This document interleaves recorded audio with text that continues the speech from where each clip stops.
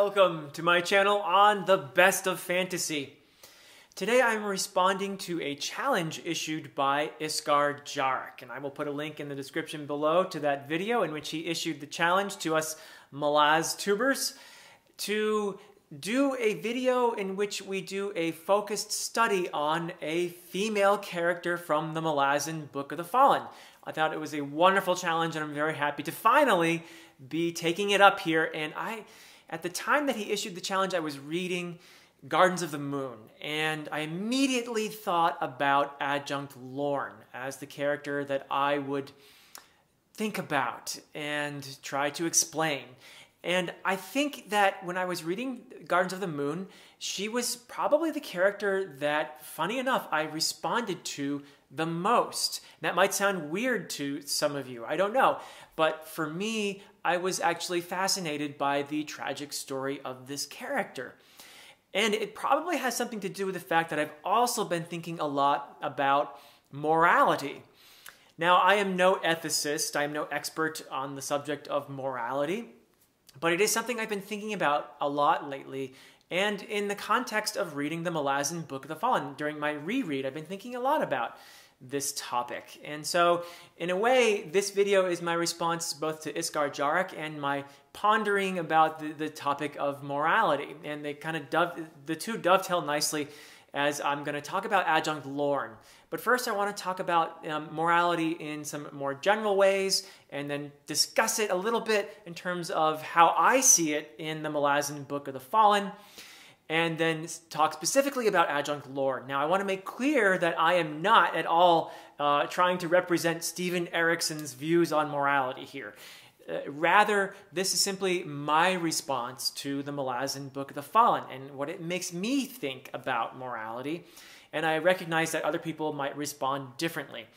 Also, there will be spoilers for Gardens of the Moon only in this video. I will not be doing any spoilers for books beyond Gardens of the Moon. Now, I want to start by talking about a piece in a magazine that my father actually forwarded to me. It's a magazine that is put out by BBC Radio 4. It's volume 21, number 13. And the title of the article is Our Dangerous Devotion to the Second World War.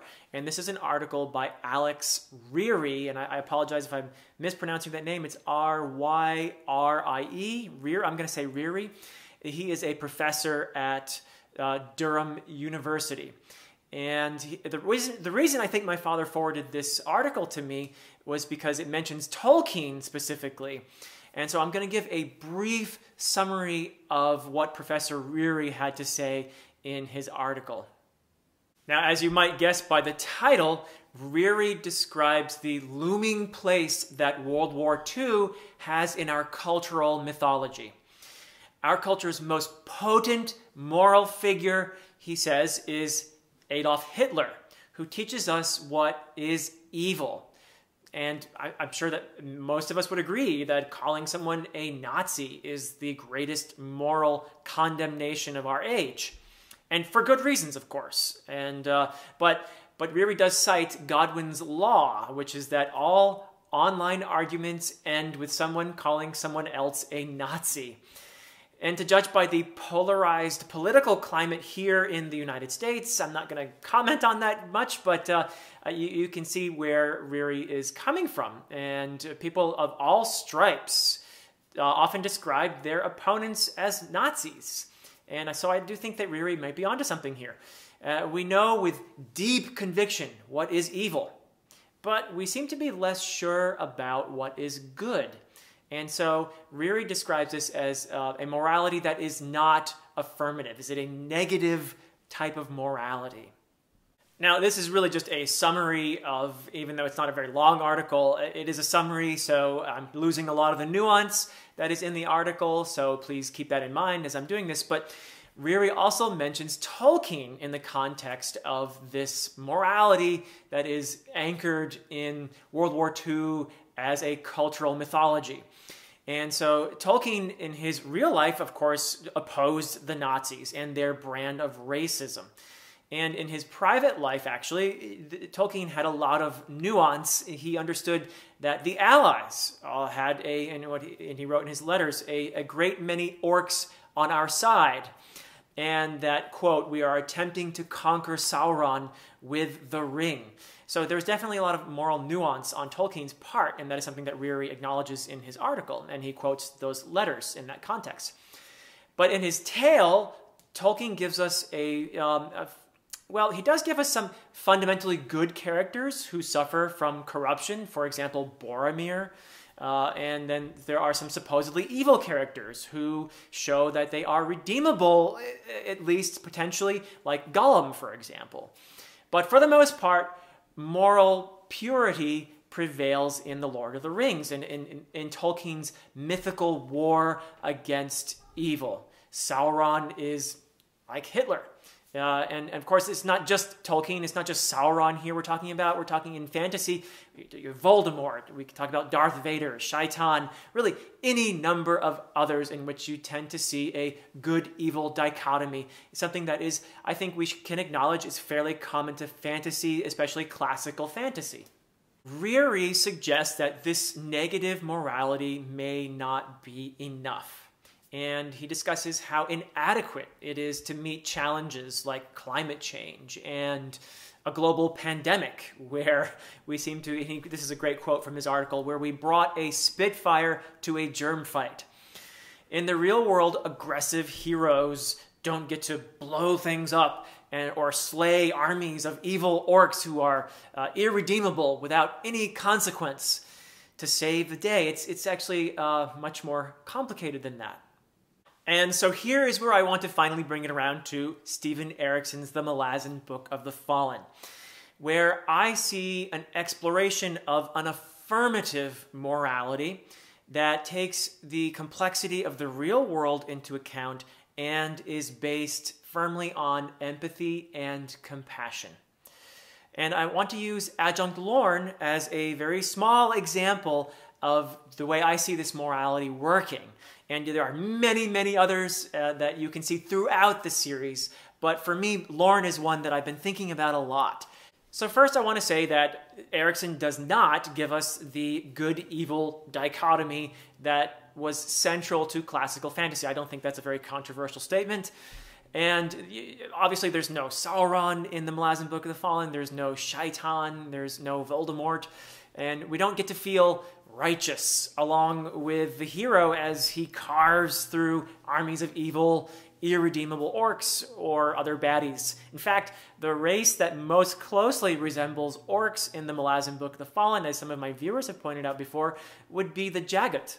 And they might actually have a claim to behaving in a more moral fashion than most humans, although there is the exceptional Jagat tyrant, of course, Raced being an example you will know if you've read Gardens of the Moon. But Erikson also does not give us the amorality that many rightly or wrongly associate with modern fantasy, particularly the grimdark kind. Now, we could have a whole video about what grimdark is or isn't. Either way, I don't think that grimdark is an appropriate label for the Malazan Book of the Fallen. And Malazan is not advocating the lack of morality that many people seem to imply when they use the phrase moral relativism. Now, I don't think that's what moral relativism is. It is not a lack of morality. It is simply positing that morals are rooted in their respective cultures, that morality is not something that exists in some Platonic plane or anything like that. So again, I don't want to get lost in that particular debate. And by the way, there's a wonderful series of videos that has been done by Ruthen Bad. I'll put a link in the description below to his channel as well. And these explore some of these moral issues. And Stephen Erikson has given some really wonderful replies to those videos. And one of his replies to the video on Bidethal, I think it's called Why Bidethal Matters, that is a reply that suggests to me that Stephen Erikson is not advocating moral relativism in the Malazan Book of the Fallen. Instead, the Malazan Book of the Fallen clearly, to me, upholds an affirmative morality in the form of empathy and compassion. And while Erikson shows us many terrible acts in the 10 books, he also leads us to try to understand, though not necessarily condone those who commit those terrible acts. Through his unconventional use of perspective and his incredibly vivid characters, Erikson presents all sides to a conflict. What strikes me the most is the incredible sense of connection that he creates between characters in the story, and also between characters in the story and the readers. And these are moments of recognition that, for me, leap out and shake me with the realization that I'm staring in a mirror. Now I'm going to finally bring this around to Adjunct Lorn.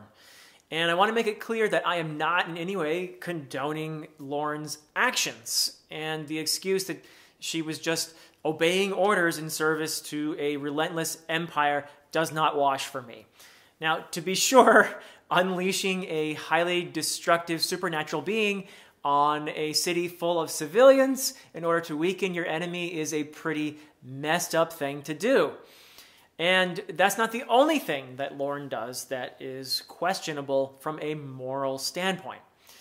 Yes, she is a cog in a wheel, but she is an especially powerful cog whose conformity to the powers that be has some massive repercussions. However, there are at least 3 key scenes in Gardens of the Moon that Erikson includes that do not allow me to dismiss Lorn as a Nazi or as a servant of Sauron. The first scene I would like to talk about is the dinner party where Dujek One-Arm averts a duel between Tattersail and Adjunct Lorn. Up until this point, we, the readers, have identified, I think it's fair to say, with Tattersail. She feels like a fundamentally good character who seems to carry some vague guilt around with her from her past. But it's, like I said, fundamentally good character. We identify with her. We're pulling for Tattersail. In comparison, Lorn up to this point has seemed cold and unsympathetic. Yet, Erikson turns the tables on us at this dinner party. It's Lorn who is the wronged one here. And it's a pretty terrible wrong, as we learn that Tattersail was responsible for the massacre of Lorn's family and a whole bunch of other innocent people.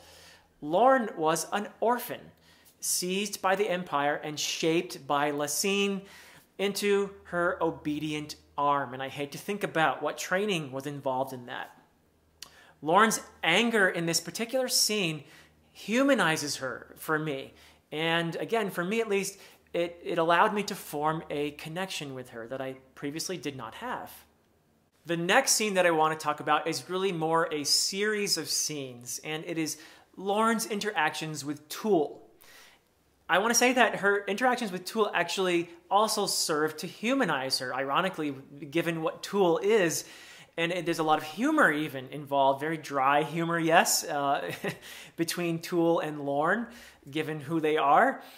But when Lorn accompanies Tool to release Raced, the Jagged Tyrant, she does so in a state of uncertainty. And that is something I think that Erikson makes very clear. Yes, she ultimately makes the wrong choice, as I would say her despair wins out over her humanity. But it's a tragic decision with tragic consequences, not only for other people, but for Lorn herself, for this character. The fact is that Erikson makes us recognize Lorn's humanity, even as she goes through with this atrocity. And that is something pretty brilliant. Lorn is conflicted, I would say broken. And finally, there is Lorn's death. And this is something that is initiated by Blues of the Crimson Guard, and it is finished by Mies and Erilta. She is later found in her last moments by Ganos Paran, who takes her sword and carries her body away, presumably for a respectful burial. This is not a moment of gleeful triumph over evil. it is a scene of tragedy and pathos, for me at least. There is a sense of loss, perhaps what could have been, the potential in Lorn had she chosen not to free Rayst.